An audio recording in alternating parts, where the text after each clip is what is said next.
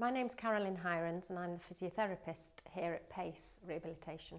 When you have an amputation or have been born without limbs, it does change your posture and it changes how you use your muscles. And what can happen is you can get a lot of pain in the remaining joints and muscles or abnormal movement patterns that can be very effortful and make people difficult to move or at risk of falls. And then when you throw in a prosthesis into that mix, the prosthesis can make movement more difficult and make you move in a strange way. And my role is really to teach people how to move in the correct way and be in control of the prosthesis rather than the prosthesis controlling them. Having worked in the NHS, I know what the restraints are and know how difficult it can be sometimes to optimise your treatments because you're so busy. But here we have a lot more time with patients. Toby and I work very closely together, so when a patient comes, they generally will see both of us.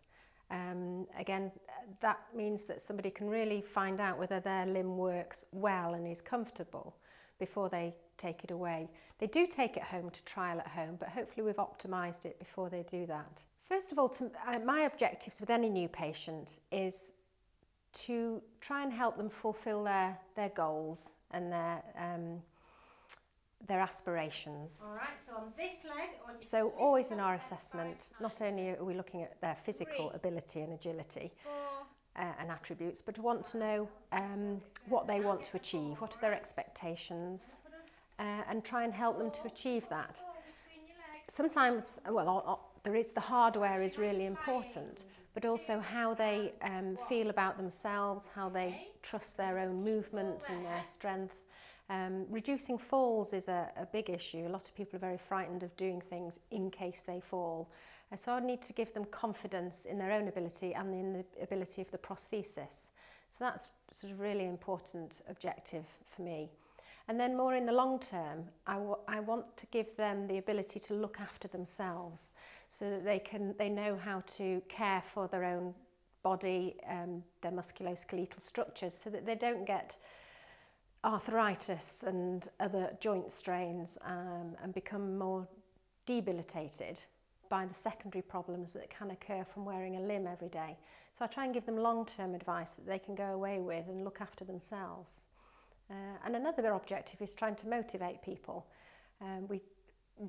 I don't have a prosthesis, I have my two legs, two arms, but I can give them anecdotal information from other patients. I really am only passing on what other people have done, and hopefully that's quite inspiring for them. And to say, well, I know this is possible, what do you think? Or I can help you to do this. So to inspire people as well is quite important and motivate them.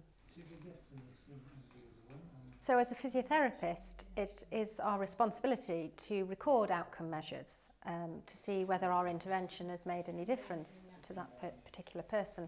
The sorts of things we would use is a functional measure, how somebody has improved in their function.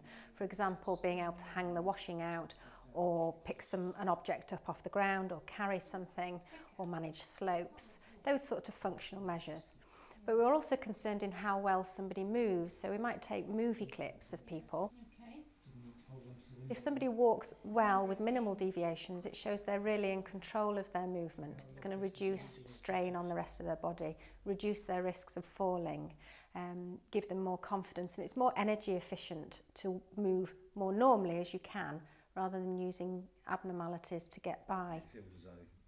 You can't separate somebody's emotion and their mindset and their psychology from their physical body and their ability to move around. So we do have a whole team for a whole person. We have a consultant in rehabilitation that we can, who comes and does sessional work with us. If there's a medical problem that we're picking up on, or an orthopaedic problem that we need advice about, he's available for us to ask to assess patients and give his advice to us. And also we work closely with a plastic surgeon. A lot of these patients have difficult scar areas because of the trauma they've been through, and this prevents them moving on quite often with pieces of equipment. So the plastic surgeon can be involved to assess whether more surgery, refashioning surgery would make a big difference to them succeeding in their prosthetic use. So we do have a whole team here to look at the whole person.